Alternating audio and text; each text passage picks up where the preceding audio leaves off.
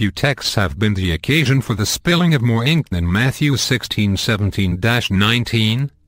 And Jesus answered him, "Blessed are you, Simon Bar-Jonah. For flesh and blood has not revealed this to you, but my Father who is in heaven.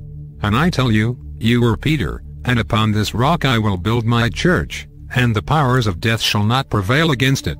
I will give you the keys of the kingdom of heaven, and whatever you bind on earth shall be bound in heaven, and whatever you loose on earth shall be loosed in heaven." For Catholics, this text is clear. All 12 apostles were present, yet Jesus promised to give to Peter alone the keys of the kingdom, symbolizing the authority of Christ, the authority of heaven over the kingdom of heaven on earth, which is the church. Yet millions of Protestants believe that there is a distinction in meaning in the Greek text between the two rocks that would eliminate Peter from consideration for being the rock. "Thou art Petros, and upon this Petra I will build my church." The first rock, Petros, is claimed to refer to a small, insignificant rock, Peter.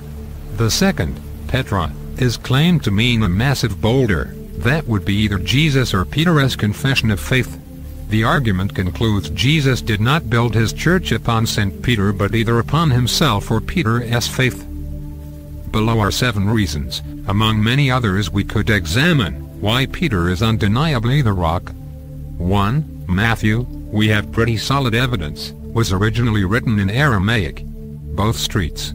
Papias and Irenaeus tell us as much in the 2nd century. But even more importantly and more certainly, Jesus would not have spoken his discourse of Matthew 16 in Greek. Greek was the dominant language of the Roman Empire in the 1st century, but most of the common Jewish folk to whom Jesus spoke would not have been fluent in it. Aramaic was their spoken language.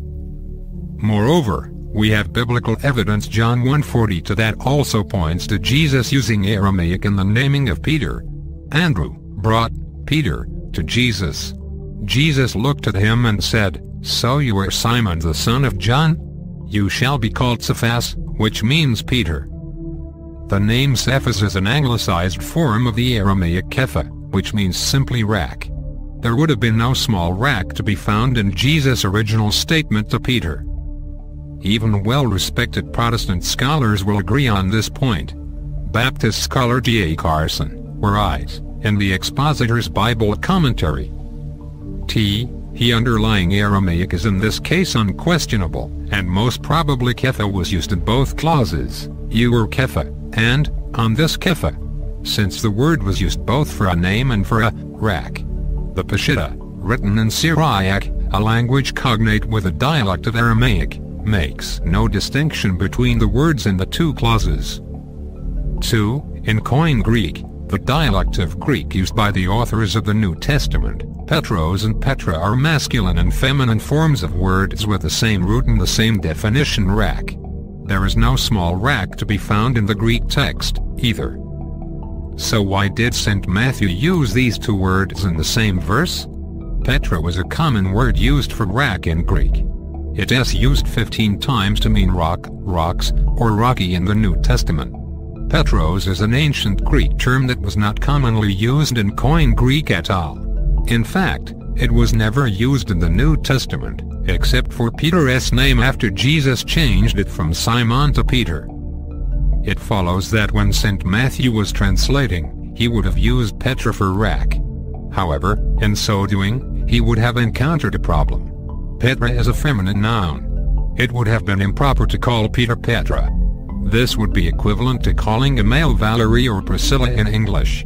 Hence, Petros was used instead of Petra for Peter's name. 3. There are several words the inspired author could have used for rock or a stone in Greek. Petra and lithos were the most common. They could be used interchangeably. A connotation of large or small with either of them would depend on context. The words simply meant rock or a stone. Craig S. Keener, another Protestant scholar, on page 90 of the Bible Background Commentary of the New Testament, states, in Greek, here, they, referring to Petros and Petra, are cognate terms that were used interchangeably by this period. D.A. Carson points out the /small distinction did exist in Greek, but is found only in ancient Greek, used from the 8th to the 4th century BC, and even there it is mostly confined to poetry. The New Testament was written in Koine Greek, used from the 4th century BC to the 5th century AD.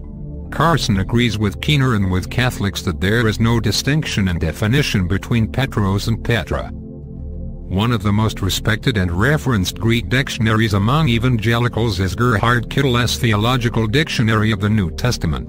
In a most candid statement about Matthew 16:18, Dr. Oscar Cullman, a contributing editor to this work, writes, "The obvious pun which has made its way into the Greek text, suggests a material identity between Petra and Petros, as it is impossible to differentiate strictly between the two words.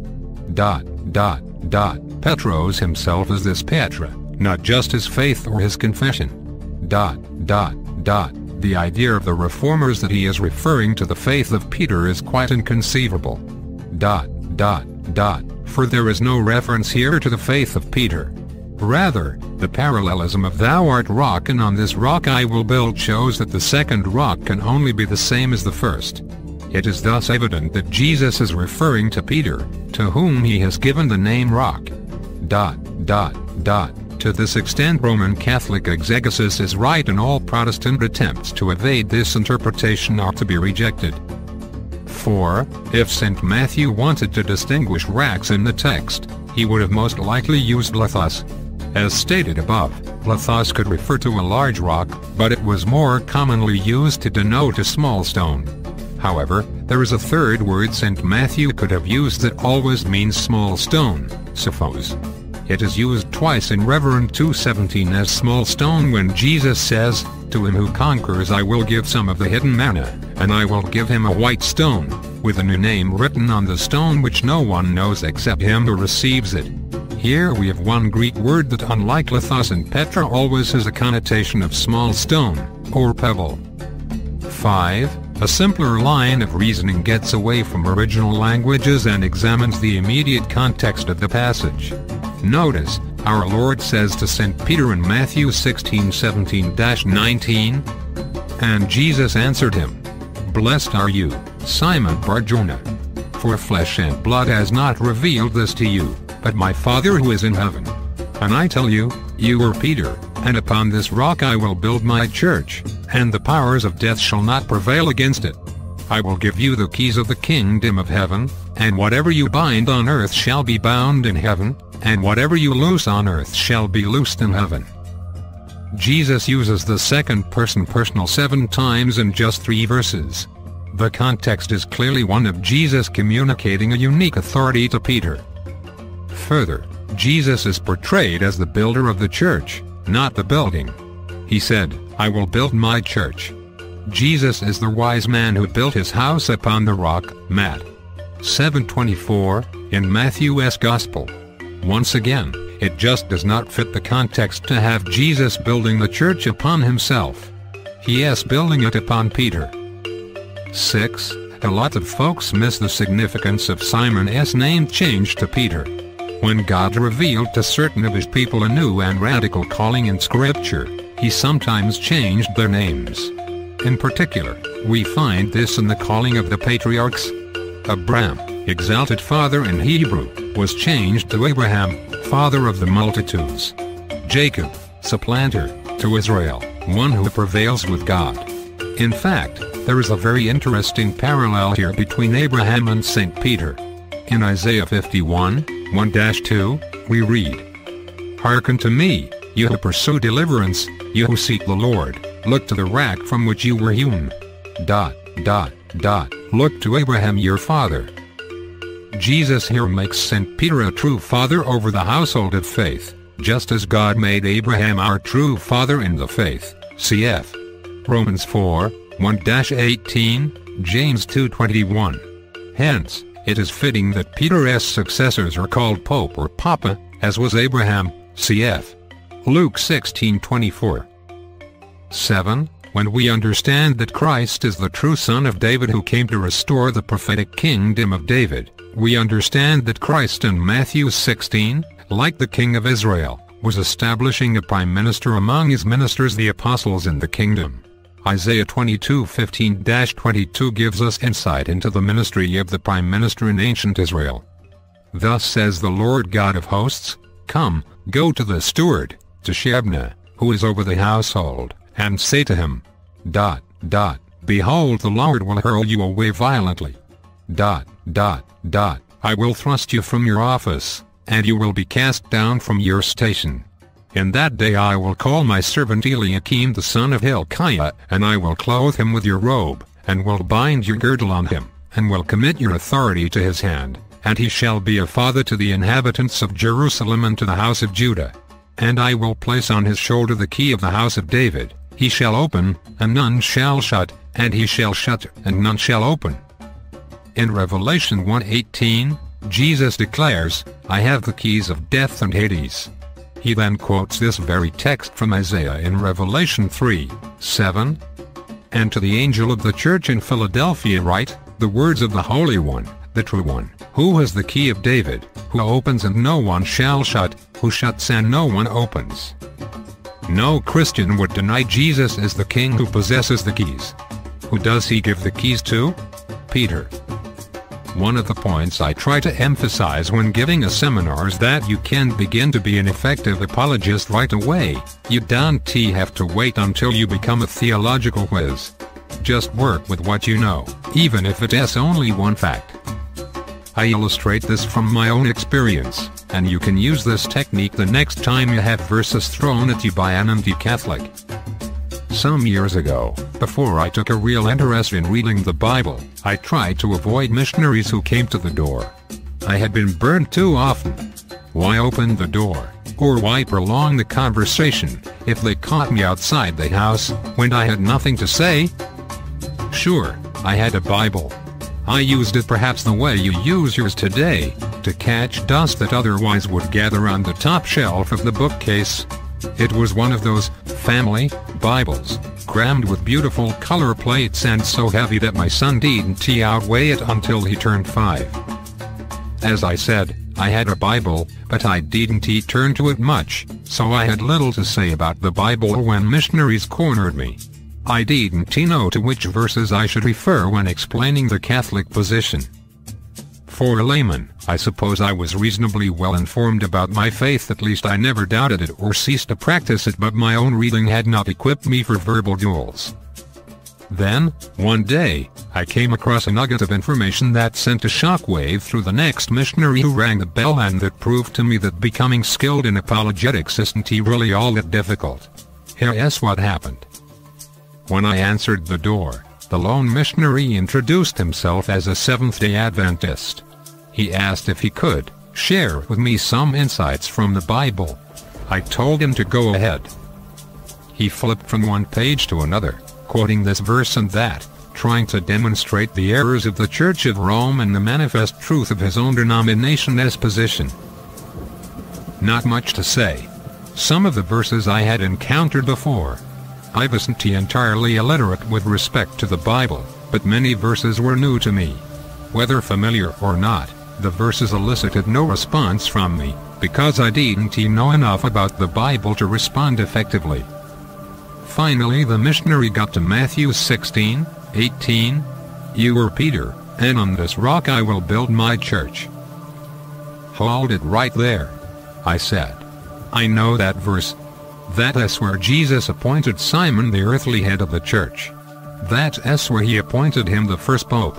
I paused and smiled broadly, knowing what the missionary would say in response. I knew he usually didn't get any defense of the Catholic position at all as he went door to door, but sometimes a Catholic would speak up as I had. He had a reply, and I knew what it would be, and I was ready for it. "I understand your thinking," he said. "But you Catholics misunderstand this verse because you don't know any Greek. That's the trouble with your church and with your scholars. You people don't know the language in which the New Testament was written. To understand Matthew 16:18, we have to get behind the English to the Greek." "Is that so?" I said, leading him on. I pretended to be ignorant of the trap being laid for me. "Yes," he said. "In Greek, the word for rock is Petra, which means large, massive stone. The word used for Simon's new name is different. It is Petros, which means a little stone, a pebble. In reality, what the missionary was telling me at this point was false. As Greek scholars, even non-Catholic ones, admit, the words Petros and Petra were synonyms in 1st century Greek. They meant small stone and large rock in some ancient Greek poetry, centuries before the time of Christ, but the distinction had disappeared from the language by the time Matthew's Gospel was rendered in Greek.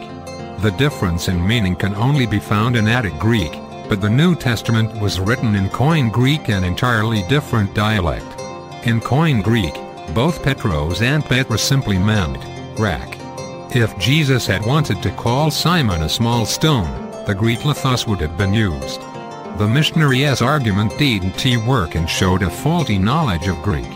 For an evangelical Protestant Greek scholar's admission of this, C.G.A. Carson, the Expositor's Bible Commentary, Grand Rapids, Zondervan, 1984, Frankie K. Belen, ed. 8, 368. You Catholics, the missionary continued, because you don't know Greek, imagine that Jesus was equating Simon and the rock. Actually, of course, it was just the opposite. He was contrasting them.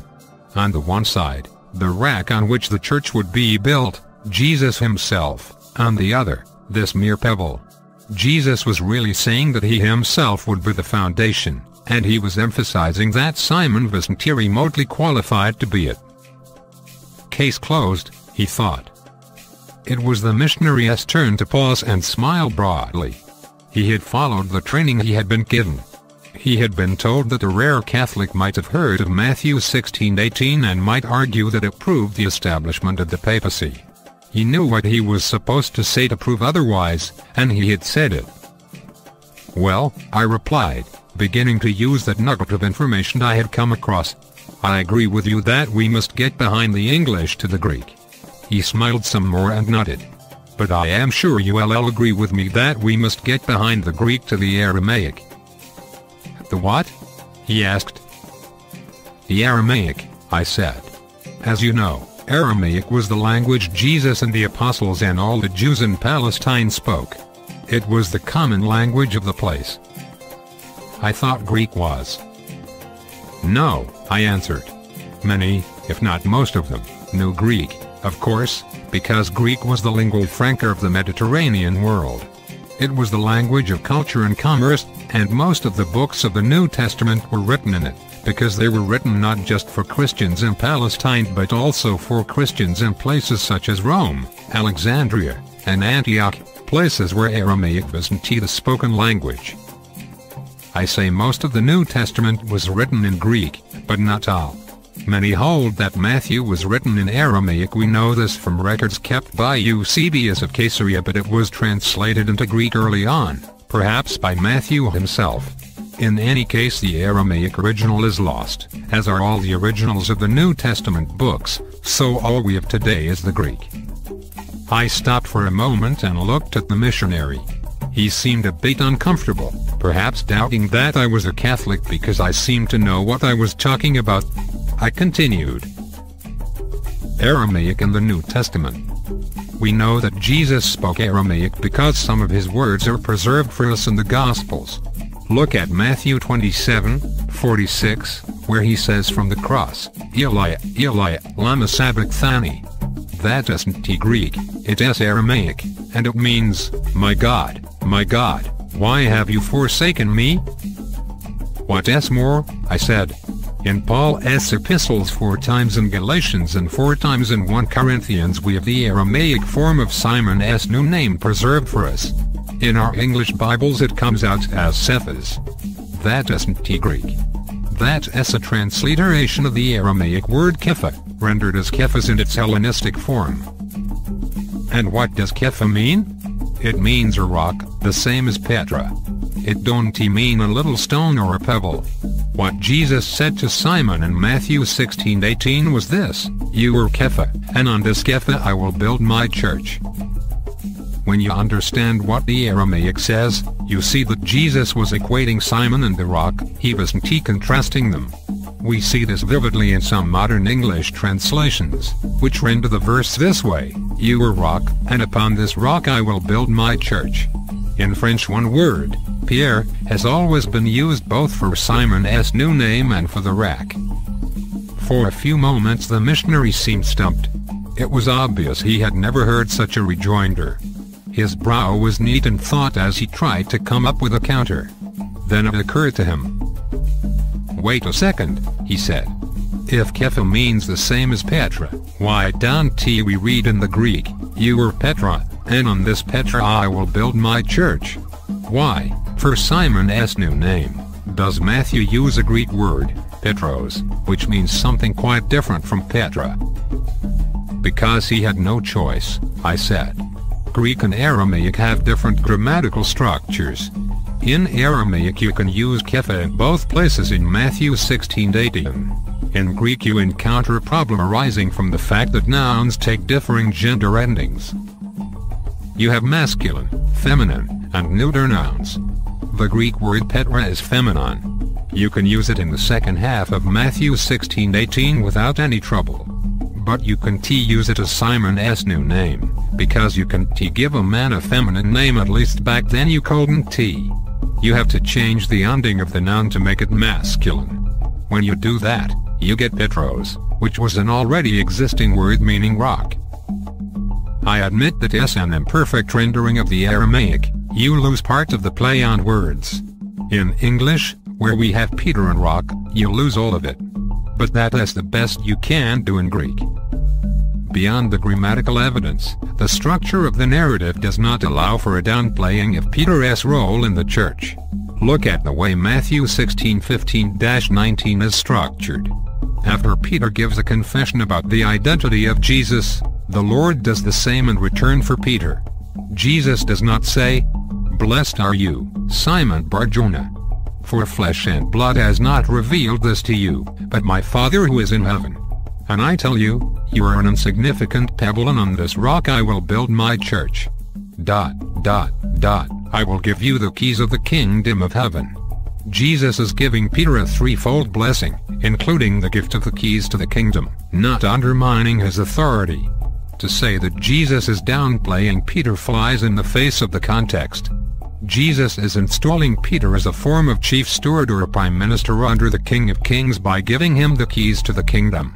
As can be seen in Isaiah 22:22, kings in the Old Testament appointed a chief steward to serve under them in a position of great authority to rule over the inhabitants of the kingdom.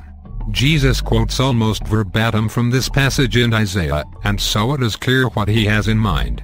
He is raising Peter up as a father figure to the household of faith, is 22:21, to lead them and guide the flock, John 21:15-17. This authority of the prime minister under the king was passed on from one man to another down through the ages by the giving of the keys, which were worn on the shoulder as a sign of authority. Likewise, the authority of Peter has been passed down for 2,000 years by means of the papacy. My turn to pause. I stopped and smiled. The missionary smiled back uncomfortably, but said nothing. We exchanged smiles for about 30 seconds. Then he looked at his watch, noticed how time had flown, and excused himself. I never saw him again. So what came of this encounter? Two things, one for me, one for him. I began to develop a sense of confidence. I began to see that I could defend my faith if I engaged in a little homework. The more homework, the better the defense. I realized that any literate Catholic, including you, could do the same. You don't have to suspect your faith might be untrue when you can come up with an answer to a pointed question. Once you develop a sense of confidence, you can say to yourself, I may not know the answer to that, but I know I could find the answer if I hit the books. The answer is there, if only I spend the time to look for it. And what about the missionary? Did he go away with anything? I think so. I think he went away with a doubt regarding his understanding, or lack of understanding, of Catholics and the Catholic faith. I hope his doubt has since matured into a sense that maybe, just maybe, Catholics have something to say on behalf of the religion, and that he should look more carefully into the faith he once so confidently opposed. The New Testament contains 5 different metaphors for the foundation of the church. Matt. 16:18, 1 Cor. 3:11, F. 2:20, 1 Pet. 2:5, 6, Reverend 21:14. One metaphor that has been disputed is Jesus Christ as calling the Apostle Peter, "Rock, you are Peter, and on this rock I will build my church, and the gates of hell will not prevail against it." Matt. 16:18. Some have tried to argue that Jesus did not mean that his church would be built on Peter but on something else. Some argue that in this passage there is a minor difference between the Greek term for Peter, Petros, and the term for rock, Petra, yet they ignore the obvious explanation. Petra, a feminine noun, has simply been modified to have a masculine ending, since one would not refer to a man, Peter, as feminine. The change in the gender is purely for stylistic reasons. These critics also neglect the fact that Jesus spoke Aramaic, and, as John 1:42 tells us, in everyday life he actually referred to Peter as Kepha or Cephas, depending on how it is transliterated. It is the term which is then translated into Greek as Petros. Thus, what Jesus actually said to Peter in Aramaic was, "You are Kepha, and on this very Kepha I will build my church." The Church Fathers, those Christians closest to the Apostles in time, culture, and theological background, clearly understood that Jesus promised to build the church on Peter, as the following passages show. The Syrian. Simon Cephas answered and said, "You are the Messiah, the Son of the living God." Jesus answered and said unto him, "Blessed are you, Simon, son of Jonah, flesh and blood has not revealed it unto thee, but my Father which is in heaven. And I say unto thee also, that you are Cephas, and on this rock will I build my church, and the gates of Hades shall not prevail against it." The Diatessaur on 23, AD 170. Tertullian. Was anything withheld from the knowledge of Peter, who is called the rock on which the church would be built? Matt. 16:18, with the power of loosing and binding in heaven and on earth. Matt. 16:19. Demurrer against the heretics 22, AD 200.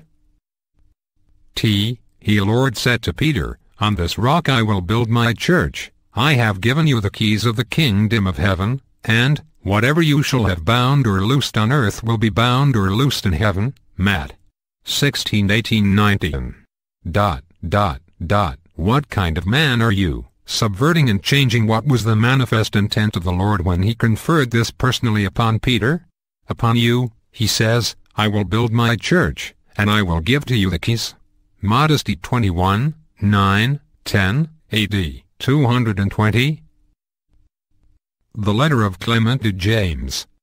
"Be it known to you, my Lord, that Simon, Peter, who, for the sake of the true faith, and the most sure foundation of his doctrine, was set apart to be the foundation of the church, and for this end was by Jesus himself, with his truthful mouth, named Peter." Letter of Clement to James 2, AD 221. The Clementine Homilies. Simon Peter said to Simon Magus in Rome, "For you now stand in direct opposition to me, who am a firm rock, the foundation of the church." Matt. 16:18. Clementine Homilies 1719, AD 221. Origen. Look at Peter, the great foundation of the church, that most solid of rocks, upon whom Christ built the church. Matt. 16:18. And what does our Lord say to him? "Oh, you have little faith," he says, "why do you doubt?" Matt. 14:31. Homilies on Exodus 5:4, AD 248. Cyprian of Carthage.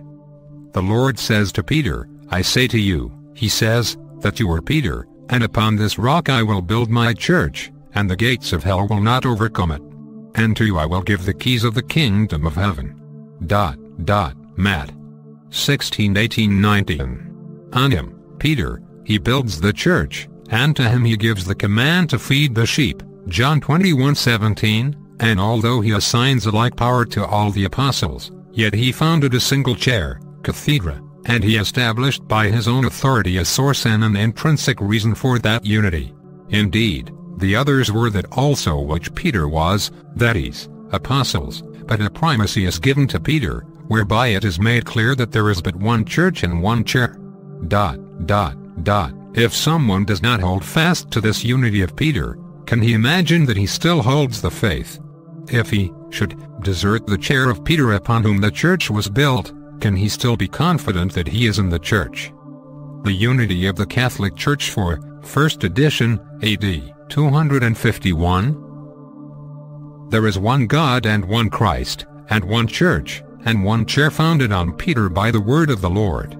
It is not possible to set up another altar or for there to be another priesthood besides that one altar and that one priesthood. Whoever was gathered elsewhere is scattering. Letters 43, 45, AD 253. There, John 6, 68, 69, speaks Peter, upon whom the church would be built, teaching in the name of the church and showing that even if a stubborn and proud multitude withdraws because it does not wish to obey, yet the church does not withdraw from Christ. The people joined to the priest and the flock clinging to their shepherd are the church. You ought to know, then, that the bishop is in the church and the church in the bishop, and if someone is not with the bishop, he is not in the church. They vainly flatter themselves who creep up, not having peace with the priests of God, believing that they are secretly, that is, invisibly, in communion with certain individuals. For the church, which is one and Catholic, is not split nor divided, but it is indeed united and joined by the cement of priests who adhere one to another. Ibid. 66, 69, 8. Vermilion. But what is his error? Who does not remain on the foundation of the one church which was founded upon the rock by Christ, Matt. 16:18, can be learned from this, which Christ said to Peter alone, whatever things you shall bind on earth shall be bound also in heaven, and whatever you loose on earth, they shall be loosed in heaven, Matt. 16:19. Collected in Cyprian S. Letters 74, 75, 16, AD 253. Pope Stephen I. boasts of the place of his episcopate and contends that he holds the succession from Peter, on whom the foundations of the church were laid, Matt. 16:18. Pope Stephen announces that he holds by succession the throne of Peter. Ibid. 74, 75, 17. Ephraim the Syrian. Jesus said, Simon, my follower, I have made you the foundation of the holy church. I betimes called you Peter, because you will support all its buildings. You are the inspector of those who will build on earth a church for me. If they should wish to build what is false, you, the foundation, will condemn them.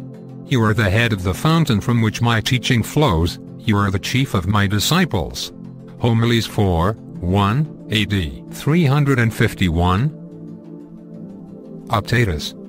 You cannot deny that you are aware that in the city of Rome the episcopal chair was given first to Peter, the chair in which Peter sat, the same who is head, that is why he is also called Cephas, rock, of all the apostles, the one chair in which unity is maintained by all. The schism of the Donatists 2, AD 367. Ambrose of Milan. Christ made answer, You are Peter, and upon this rock will I build my church.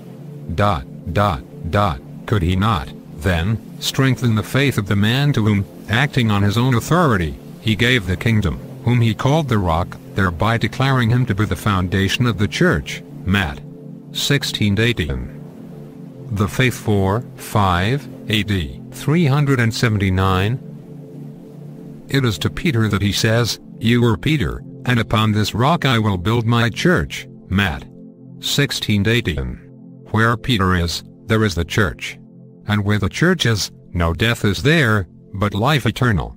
Commentary on 12 Psalms of David 40, 30, AD 389. Pope Damasus I. Likewise it is decreed.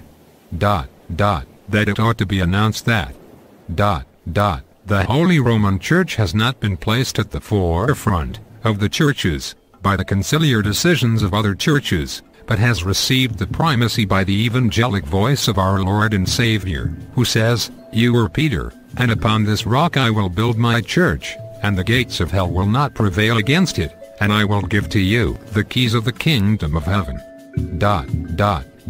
Matt 16, 18, 19. The first C, therefore, is that of Peter the Apostle, that of the Roman Church, which has neither stain nor blemish nor anything like it. Decree of Damasus 3, AD 382. Jerome. But you, Jovinian, will say, it was on Peter that the church was founded. Matt 16, 18. Well, one among the 12 is chosen to be their head in order to remove any occasion for division. Against Jovinian 126, AD 393. I follow no leader but Christ and join in communion with none but your blessedness, Pope Damasus I, that is, with the chair of Peter. I know that this is the rack on which the church has been built. Whoever eats the lamb outside this house is profane. Anyone who is not in the ark of Noah will perish when the flood prevails. Letters 15, 2, AD 396. Augustine. If the very order of episcopal succession is to be considered, how much more surely, truly, and safely do we number them, the bishops of Rome, from Peter himself, to whom, as to one representing the whole church, the Lord said, "Upon this rock I will build my church, and the gates of hell shall not conquer it." Peter was succeeded by Linus, Linus by Clement. In this order of succession a Donatist bishop is not to be found. Letters 53, 1, 2, AD 412. Council of Ephesus. Philip, the presbyter and legate of the Apostolic See, Rome, said, "There is no doubt, and in fact it has been known in all ages, that the holy and most blessed Peter, prince and head of the apostles, pillar of the faith, and foundation of the Catholic Church, received the keys of the kingdom from our Lord Jesus Christ, the Savior and Redeemer of the human race, and that to him was given the power of loosing and binding sins, who down even to today and forever both lives and judges in his successors." Acts of the Council, Session 3, AD 431. Secknall of Ireland. Steadfast in the fear of God, and in faith immovable, upon Patrick, as upon Peter the Irish Church is built, and he has been allotted his apostleship by God. Against him the gates of hell prevail not. Hymn in praise of St. Patrick 3, AD 434. Pope Leo I. Our Lord Jesus Christ has placed the principal charge on the blessed Peter, chief of all the apostles. He wished him who had been received into partnership in his undivided unity to be named what he himself was, when he said, "You are Peter, and upon this rock I will build my church." Matt 16:18, that the building of the eternal temple might rest on Peter's solid rock, strengthening his church so surely that neither could human rashness assail it nor the gates of hell prevail against it. Letters 10, 1, AD 445. Council of Chalcedon. Wherefore the most holy and blessed Leo, Archbishop of the great and elder Rome, through us, and through this present most holy synod, together with the thrice blessed and all-glorious Peter the Apostle, who is the rock and foundation of the Catholic Church, and the foundation of the Orthodox faith, has stripped him, Dioscorus, of the episcopate. Acts of the Council, Session 3, AD 451.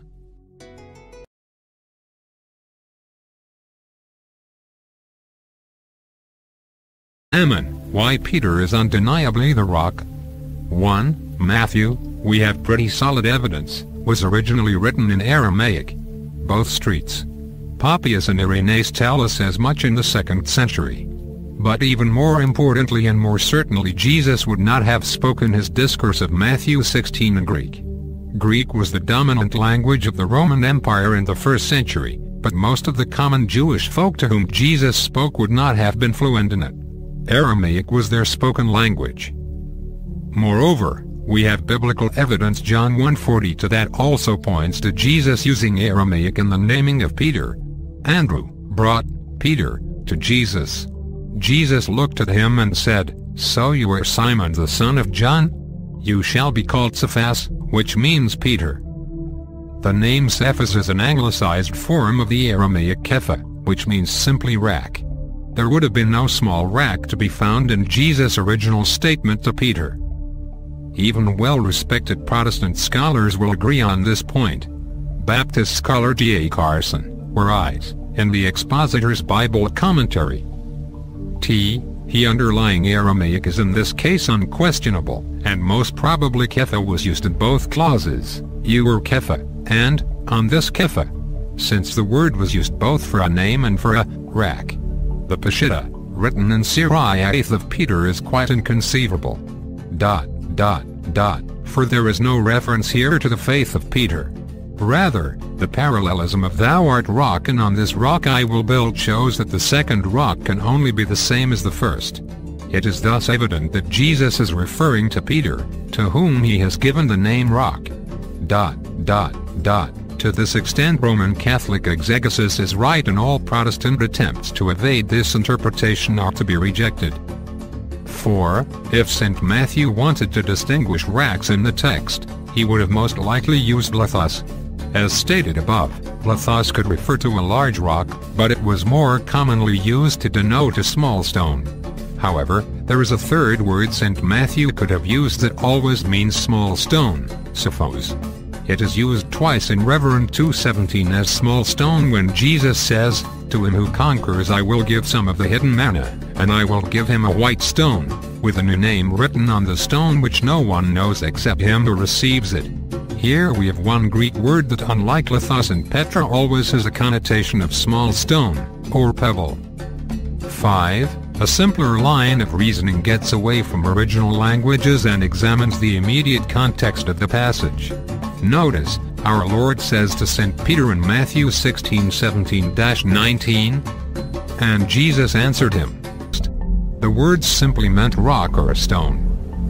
Craig S. Keener, another Protestant scholar, on page 90 of the Bible Background Commentary of the New Testament, states, in Greek, "Here, they," referring to Petros and Petra, are cognate terms that were used interchangeably by this period. D.A. Carson points out the big/small distinction did exist in Greek, but is found only in ancient Greek, used from the 8th to the 4th century BC, and even there it is mostly confined to poetry. The New Testament was written in Koine Greek, used from the 4th century BC to the 5th century AD. Carson agrees with Keener and with Catholics that there is no distinction in definition between Petros and Petra. One of the most respected and referenced Greek dictionaries among evangelicals is Gerhard Kittel's Theological Dictionary of the New Testament. In a most candid statement about Matthew 16:18, Dr. Oscar Cullman, a contributing editor to this work, writes, "The obvious pun which has made its way into the Greek text, suggests a material identity between Petra and Petros, as it is impossible to differentiate strictly between the two words. Petros himself is this Petra, not just his faith or his confession. The idea of the Reformers that he is referring to the faith. Few texts have been the occasion for the spilling of more ink than Matthew 16:17-19. And Jesus answered him, Blessed are you, Simon Bar-Jonah. For flesh and blood has not revealed this to you, but my Father who is in heaven. And I tell you, you are Peter, and upon this rock I will build my church, and the powers of death shall not prevail against it. I will give you the keys of the kingdom of heaven, and whatever you bind on earth shall be bound in heaven, and whatever you loose on earth shall be loosed in heaven. For Catholics, this text is clear. All 12 apostles were present, yet Jesus promised to give to Peter alone the keys of the kingdom, symbolizing the authority of Christ, the authority of heaven over the kingdom of heaven on earth, which is the church. Yet millions of Protestants believe that there is a distinction in meaning in the Greek text between the two rocks that would eliminate Peter from consideration for being the rock. Thou art Petros, and upon this Petra I will build my church. The first rock, Petros, is claimed to refer to a small, insignificant rock, Peter. The second, Petra, is claimed to mean a massive boulder. That would be either Jesus or Peter's confession of faith. The argument concludes Jesus did not build his church upon St. Peter, but either upon himself or Peter's faith. Below are 7 reasons, among many others we could examine. A language cognate with a dialect of Aramaic makes no distinction between the words in the 2 clauses. 2. In Koine Greek, the dialect of Greek used by the authors of the New Testament, Petros and Petra are masculine and feminine forms of words with the same root and the same definition, rack. There is no small rack to be found in the Greek text, either. So why did St. Matthew use these 2 words in the same verse? Petra was a common word used for rack in Greek. It is used 15 times to mean rock, rocks, or rocky in the New Testament. Petros is an ancient Greek term that was not commonly used in Koine Greek at all. In fact, it was never used in the New Testament, except for Peter's name after Jesus changed it from Simon to Peter. It follows that when St. Matthew was translating, he would have used Petra for rack. However, in so doing, he would have encountered a problem. Petra is a feminine noun. It would have been improper to call Peter Petra. This would be equivalent to calling a male Valerie or Priscilla in English. Hence, Petros was used instead of Petra for Peter's name. 3. There are several words the inspired author could have used for rock or a stone in Greek. Petra and lithos were the most common. They could be used interchangeably. A connotation of large or small with either of them would depend on context.